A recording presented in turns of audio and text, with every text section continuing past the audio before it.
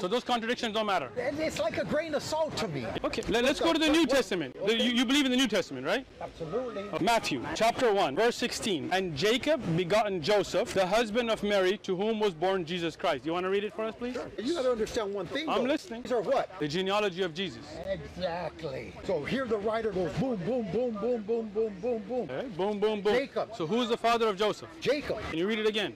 Let's say it right here. Luke 3:23. Now Jesus began his ministry at about 30 years of age as a supposed son of Joseph, son of Heli.